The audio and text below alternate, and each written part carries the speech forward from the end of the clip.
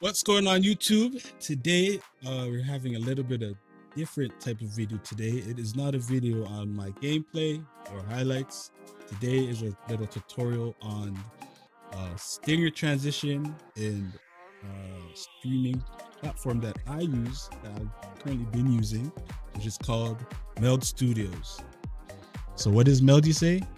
It's simpler and easier, well, to me, platform to stream. I set up my stream with ease, no complications. It's just easier, and there's so much things you can do without all these extra plugins from other platforms. So that's why I liked it, and that's why I jumped shit to Meld.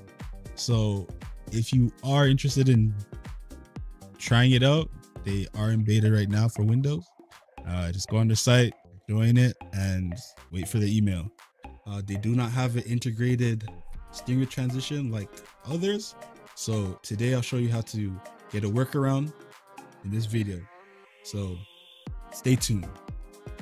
So I went on Google and searched for free stinger transitions, and I came across this site called Profounder, and just search for any free. I just didn't have came upon this one. I already have it, but all you do is go to customize for free. You can add your logo, which I did here. Just took a picture. You can just take anything. Boom. And then advanced settings, you can choose the colors. And then you can click preview.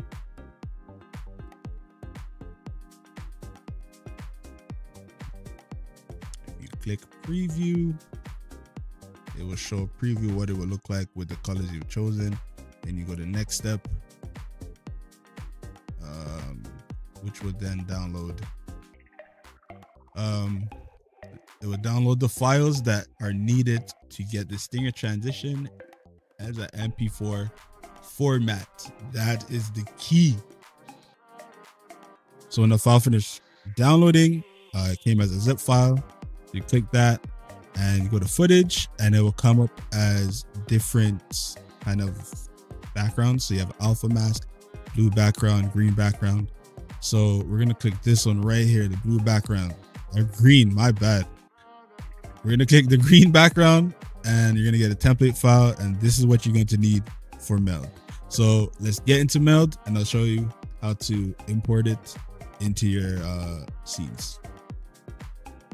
Okay, we are in Meld now, and so what we're going to do is go to layers, into any scene. This is my lobby scene for my stream. We're going to go to the plus sign, add a media source, and we're going to find that template. I already made a copy of it, so this is it. So this is what it will look like once you add it to your scene. It'll keep going and going. So pretty much what it is this is A, your A will be green, and also your B would be green. A and B has to be green. So what we're going to do now is, I let that play out so you can see, we're going to remove audio track. We don't need no audio. We don't need to loop the playback. So it's going to stop. So now we're going to add play when scene becomes active. So that's step one. Step two now is we're going to simply add a chroma key, and voila, there you go. So if you're to leave your scene, it won't show, but when you go back, there you go. So now you're going to have to so I found this way to do it this way. Go to your next scene you want it on.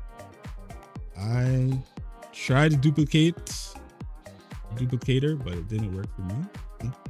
So I copied and paste the media source from lobby to my game scene, and essentially all that attributes is copied over. So now you do it, boom, you have a little stinger transition. I have a lot of move stuff, so that's why you'll see it, but this is simply how it's done.